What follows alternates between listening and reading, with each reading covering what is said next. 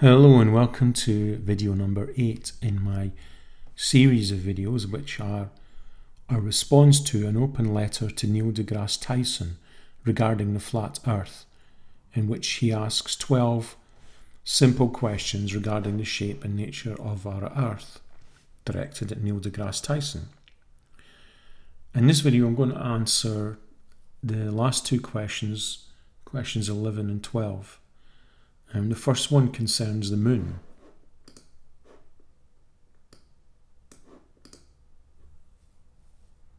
Question 11. Why are there craters on the moon? If the moon used to be much closer to the Earth, slowly moving away from us, and is tidally locked to the Earth so that only one side is ever visible, then why are there impact craters on the one side of the moon that is protected by the Earth? I am guessing that you'll repeat the same story that the moon's gravity has been protecting the Earth by hoovering up meteors and asteroids. But shouldn't the Earth's much larger gravitational field have been gathering up these meteors and asteroids and protecting the moon? So So the first thing, why is there impact craters on the moon? Well, why wouldn't there be?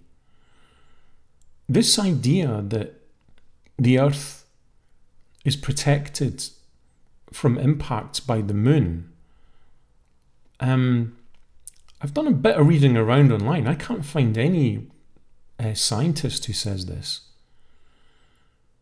If anyone's watching this who knows a lot about astronomy, perhaps you could clarify this. Is this something that scientists say? I don't have any, I can't find any evidence that they do.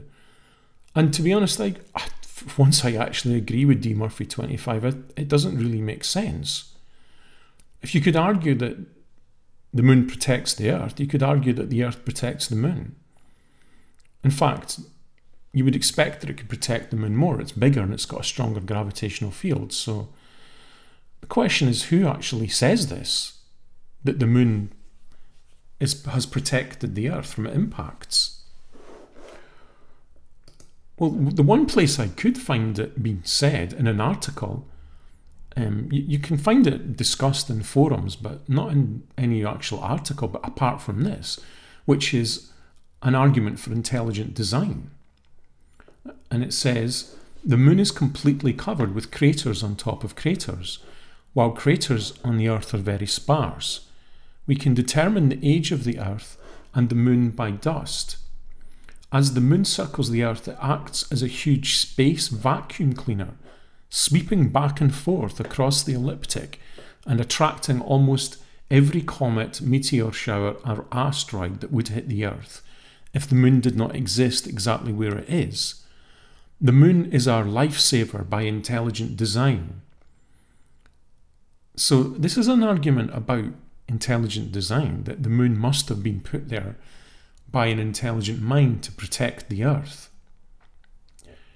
Why this creator mind didn't just create a universe in which there aren't any comets or asteroids to threaten the Earth, they don't say. But anyway, it seems to be based on this idea that there are lots of craters on the moon, but there's not as many on the Earth. Well, you wouldn't see them on the Earth.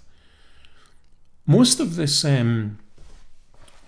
craters on the moon were created a very long time ago, during what's called the late heavy bombardment period, which is thought to have occurred 4.1 to 3.8 billion years ago.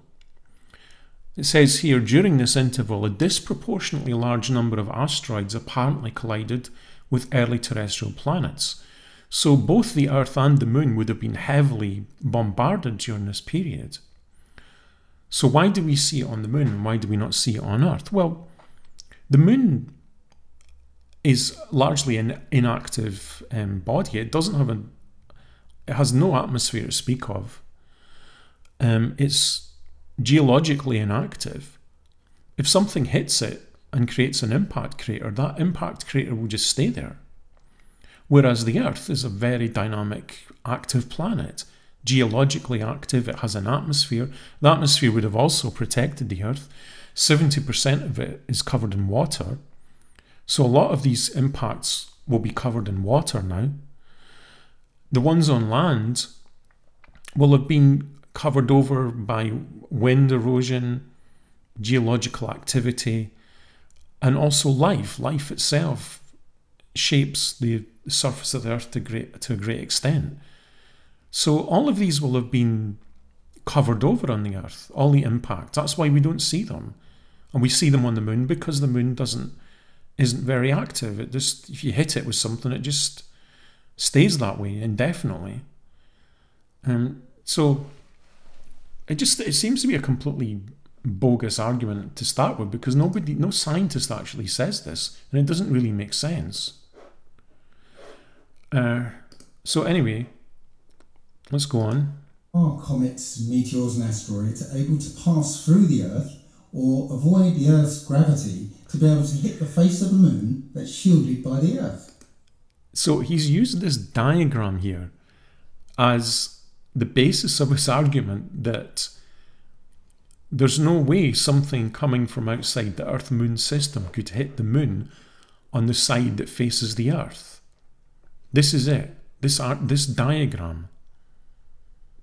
And you would have to solve the equations, the gravitational equations for the Earth-Moon system, and show that there is no possible incoming trajectory for an object in which it could hit that side of the moon. So until he actually does that, which I don't imagine he's going to be doing anytime soon, then he really has nothing at all except a silly diagram and a bad argument that no one says anyway. So just more nonsense. Right. So let's go on to the next question. And finally, question number 12. Thank goodness. Why don't you find permanent hills, mountains and valleys in the ocean? The Earth is not a smooth ball, nor is it perfectly spherical. There are huge geological features such as the Mariana Trench and undersea mountain ranges. In fact, by some accounts, the Earth without the oceans actually looks like this.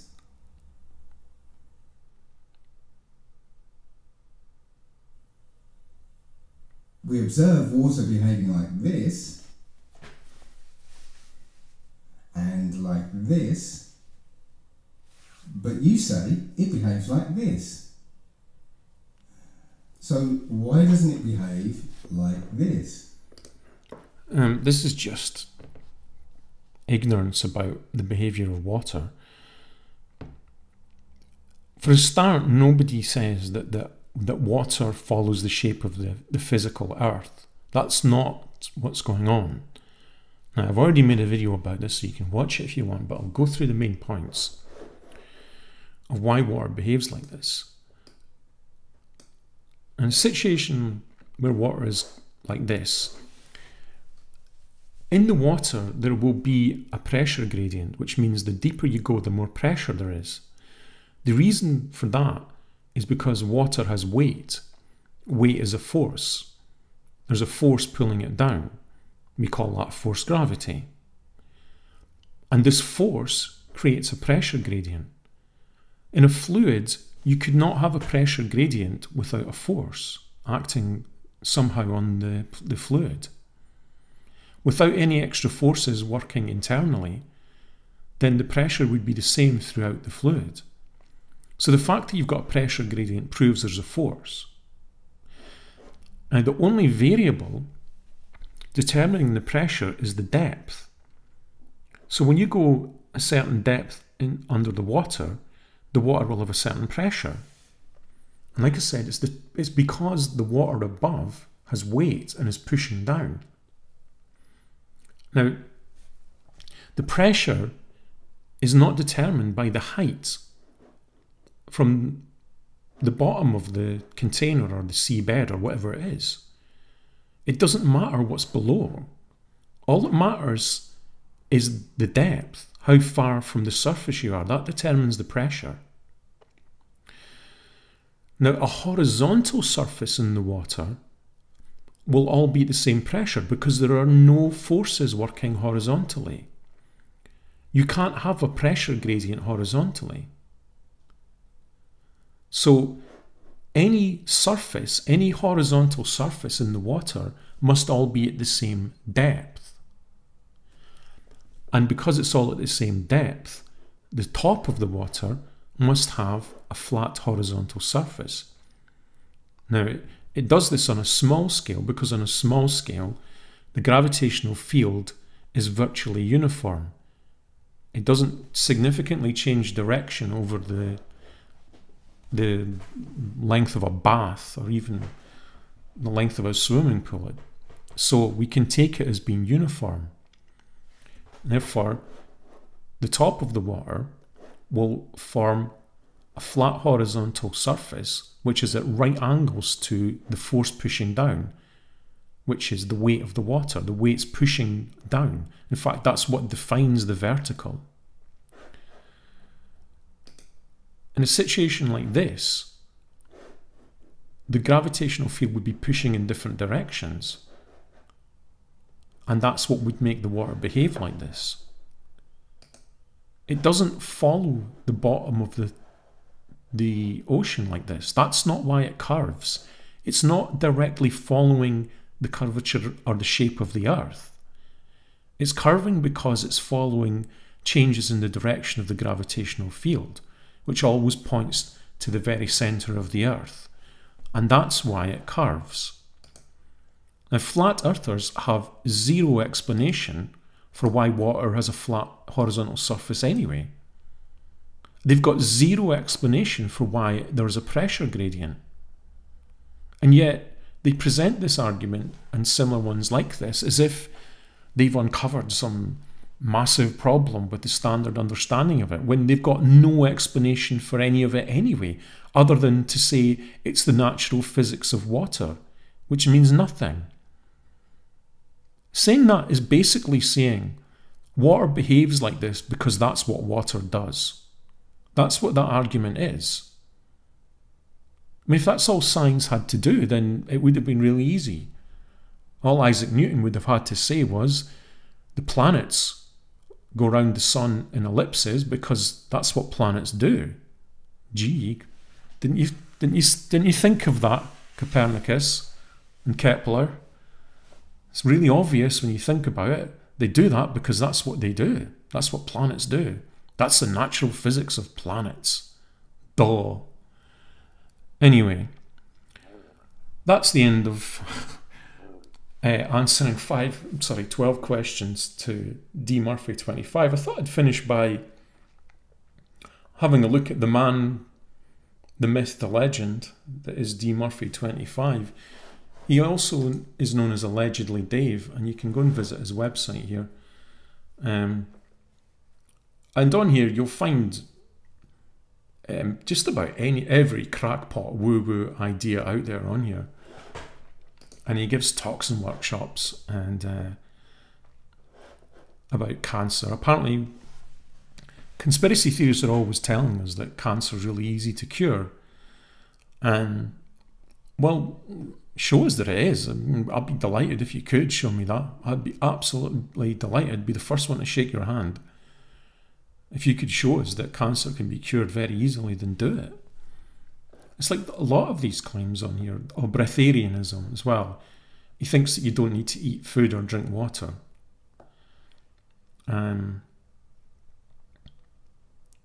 He also, prepare yourself for this, drinks his own piss. And, his activism, he's a free man on the land.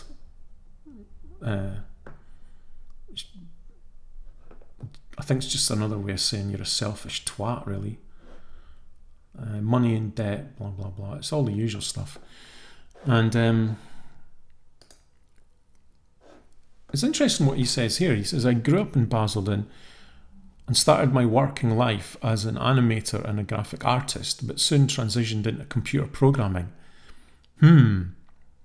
Graphic artist to computer programming. That's not a well-trodden career path that I'm aware of.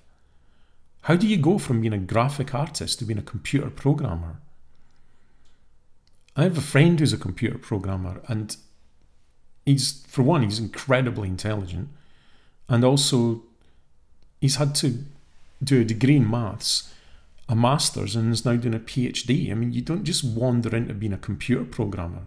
You don't just walk in off the street and start programming computers. After a few years, I was headhunted by a New York consultancy, and before long I was working for the most prestigious and successful Fortune 500 companies in the city. Headhunted to do what? I don't know. He doesn't make, I mean, what was he doing? I joined the local volunteer fire department and also started my own business that I ran in my spare time. Right, so he's been working for one of the most prestigious companies in New York, which these kind of companies, you'd be working 70-hour weeks, I'd imagine. And he started a business in his own spare time as well. And also joined the local volunteer fire department. Now, I'm not saying this isn't true. It's just interesting, shall we say.